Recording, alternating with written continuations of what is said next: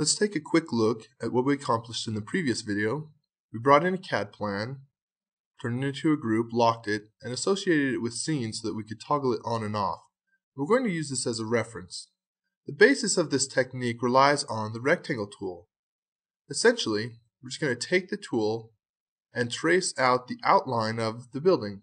You can do this very quickly by just drawing a series of rectangles that will eventually trace the outline of this house.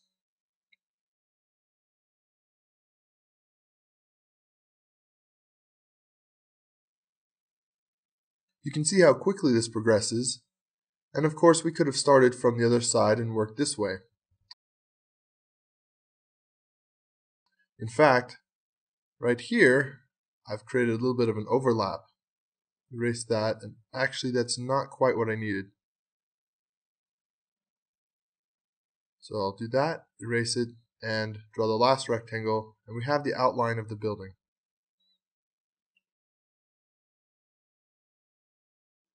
This is one of the reasons why we locked this CAD plan.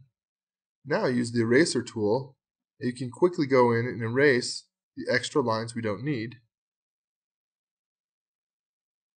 Because the plan is locked, we don't have to worry about it being erased. We can turn the plan off, and there's that little area where I goofed, so let me erase those lines as well.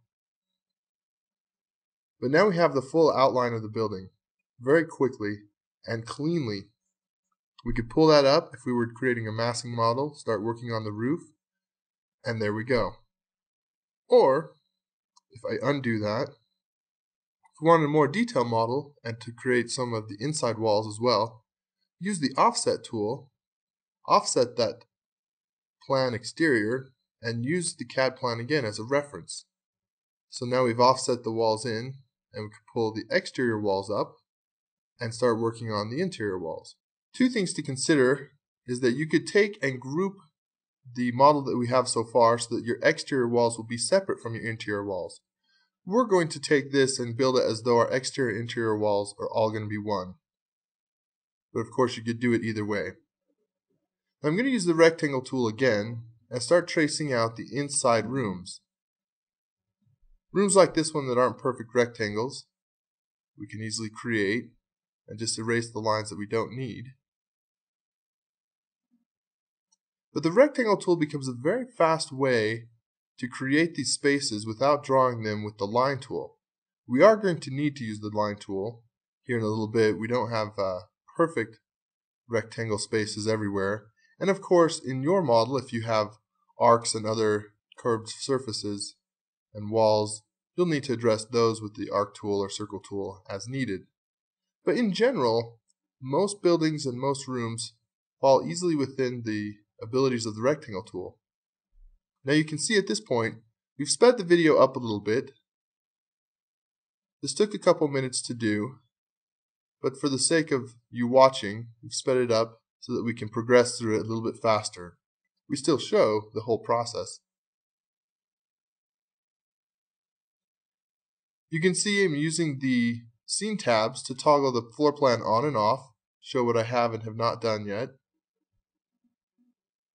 And it becomes pretty simple to work your way through the building. See what I need to finish off next. Use the line tool and the rectangle tool. Whatever gets the job done the fastest.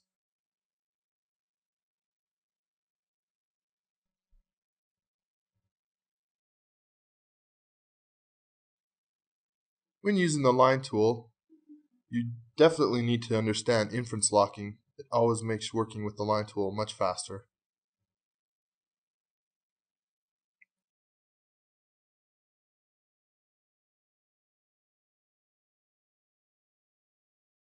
And now that we have the interior walls drawn, we'll slow the video back down.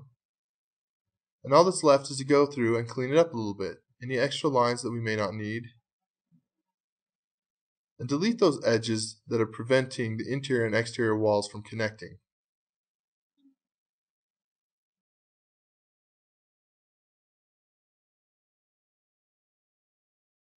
Now I accidentally missed an edge back there, and you'll see in a little bit that'll come back and cause a problem, but it's pretty easy to fix. Again, if you were going to create your interior walls separate from your exterior walls, you probably would have grouped the exterior and then be working on the interior, and this erasing step would only be necessary to make sure that your interior walls are all connected properly, but we wouldn't have to connect them to the exterior walls as we're doing here.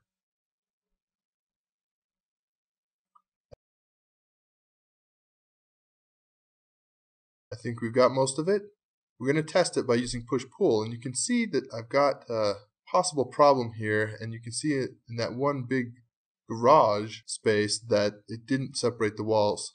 So go into that spot, see what's going on.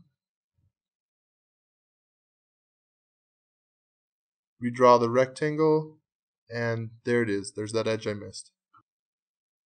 Now as we pull this up, you can see the rooms show correctly, and there we have it. Interior and exterior walls. All created within a few minutes just using the CAD file as a reference plan.